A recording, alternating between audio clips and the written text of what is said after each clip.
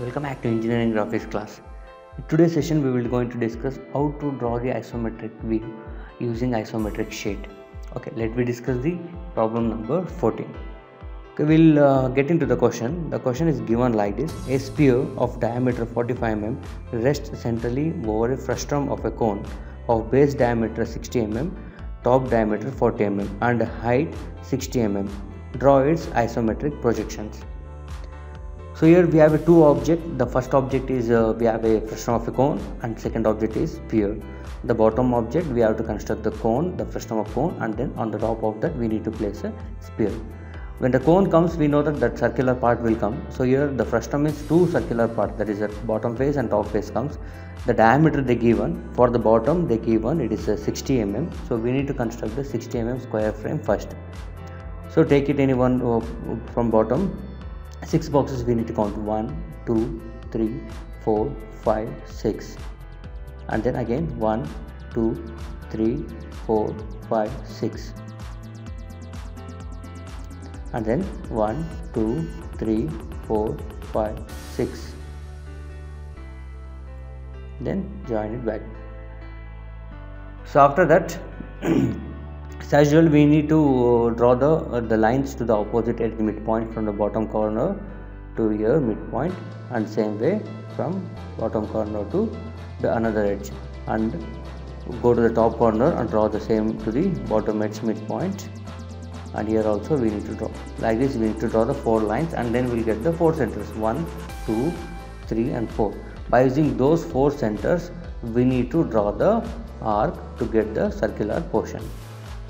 That one we need to draw with the thick line. So take the bottom center and draw the arc between these two midpoints, and then take the top point as a center and draw the arc between bottom two like this, and then take the intersection point as a center and draw the arc between these two, and then the last take the another intersection point and draw the arc. So after finishing this, so we need to delete the lines we are drawn here, and we need to get the center. To get the center we can draw the midpoints, opposite end midpoints. If we draw that, we will get the midpoint here, and the axis height they given, that height we need to mention here. The height of the the prism they given 60 mm. So from the bottom we need to count the 6 boxes: 1, 2, 3, 4, 5 and 6. And next, after getting center, so here another face of this frustum of a cone comes. That diameter they given 40, so we need to construct the 40 mm frame.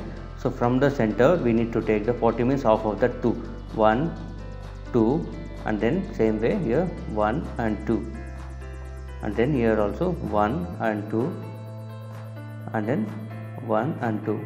After getting all this, then again we need to draw the lines from those points again: 1 and 2, 1 and 2, 1 and 2, 1 and 2, 1 and 2, 1 and 2 and 2. So like this we need to make complete frame, we need to make it.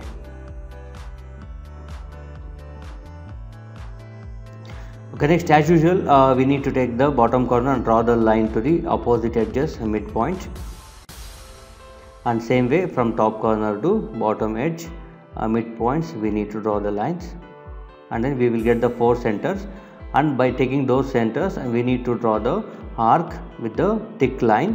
Take the bottom corner and draw the arc between top 2 edges, and same way go to the top corner and draw the arc between bottom 2 edges, and then intersection point as a center and draw the left side and right side arcs like this.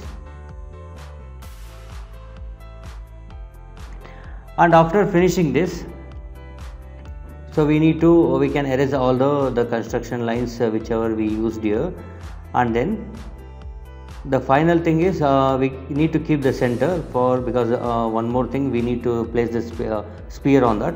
Before that we need to join the tangent. We need to draw the tangent line from top to bottom face here.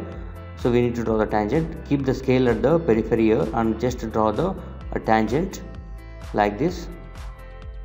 and here also we can draw the tangent like this.